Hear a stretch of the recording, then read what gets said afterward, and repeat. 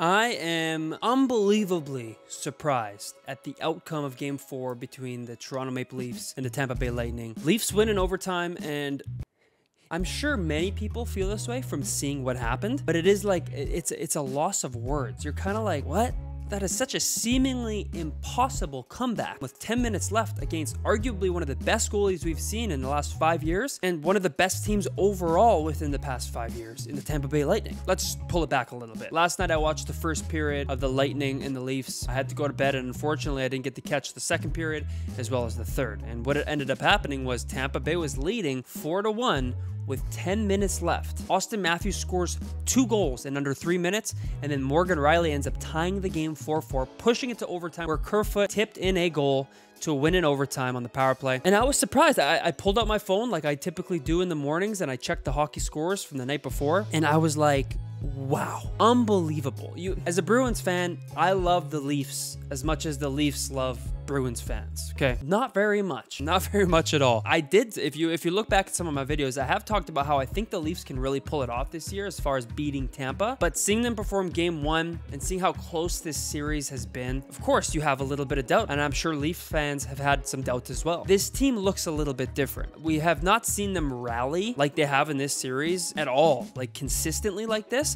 That's 2 games in a row where they tied it and won in overtime. So you're looking at a Leafs team that's certainly a little bit different. And I'm just thankful as a Bruins fan, you know, if we do end up meeting in the next round, which is likely going to be the case, I'm thankful that we have home ice against Toronto because their arena is unbelievable. But I'm also thankful that as far as the depth for the Bruins, we have a lot more depth in our 3rd and 4th line compared to other teams. So I'm hoping that'll favor us as well as the goalie and so on. But you have to think that for the Leafs doing what they did and how they've responded. Within the last 10 years, they've definitely let their fans down. Not in the regular season per se, but they've let their fans down in the postseason. Since 2004, they have not won a playoff series. In 2013, you know, I'm not going to really dive into the fail of the Leafs, but if you're unfamiliar, in 2013, Game 7, they were up 4-1 against Boston with about 13 minutes left. Boston tied it, won in overtime. In 2018, made it to Game 7 against Boston. Boston was actually up 3-1 in that series, so the Leafs won Game 5, Game 6, ended up losing in Game 7. It's frustrating for the franchise, you gotta imagine. And then in the 2020 to 2021 season, they were up 3-1 against the Montreal Canadiens in the series. They were also up 3-1 in Game 7, and they ended up losing.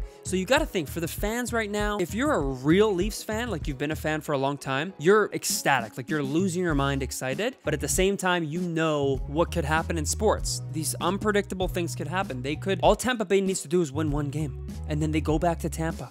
You're going to want to play in Tampa for Game 6 if Tampa wins Game 5. Go back to Tampa. That place is going to be electric. These guys start getting momentum. These guys with experience start getting momentum. You're not going to want to do it, right? And the Leafs experienced that last year with Tampa. You know they don't want to experience it this year. So let's just take a look a little bit of what they've said since their miraculous win against Tampa Bay in Game 4. Let's take a look at some of the things they've had to say, because I think this is really important. Now, I do think a lot of this has to go with, you know, you're just saying what you have to say. You don't want to be disrespectful to the other team. You don't want to jinx yourself. Naturally, Sheldon Keefe basically just says we're going to see a very important game coming up. I hope our guys take that and recognize that. Let's keep pushing here. The team that we beat here tonight, they are where they are because they rarely lose 2 in a row, and obviously don't lose 3 in a row very often. Another interesting thing to note, the Tampa Bay Lightning in the history of all their playoffs have never blown a 4-1 lead in a hockey game. Leafs overcame that. Can the Leafs beat the Tampa Bay Lightning 4 games in a row? Well, we're going to find out in their Game 5. We have Auston Matthews saying, the 4th one is obviously the toughest one. We know who we're up against and what they've accomplished, especially in the past couple of years. This one is to enjoy tonight. Then we have a couple days to recharge and rest and refocus because we know they're going to be ready to come at us. I mean, as a Bruins fan, I don't think it matters who the Bruins play. I feel like they should, you know, based off of their season, based off of how good the team is. It does not matter who they play. But for the Leafs, man alive, if they can get this win and we play them in the 2nd round, Boston and Toronto in the 2nd round, I am anxious already, okay? The nerves have already set in. Now, Boston still has to win their series, which they are up against Florida 3-1. Toronto has to win their series where they're up against Tampa 3-1, and then next week, they will probably begin the next series against each other. I don't even know what to say. All I have to say is, as a Bruins fan, if you hate the Leafs, you know, I don't love the Leafs. I've already said that. But if you hate the Leafs, you still have to just sit back and be like, goodness gracious. One of the best teams in the last 3 years.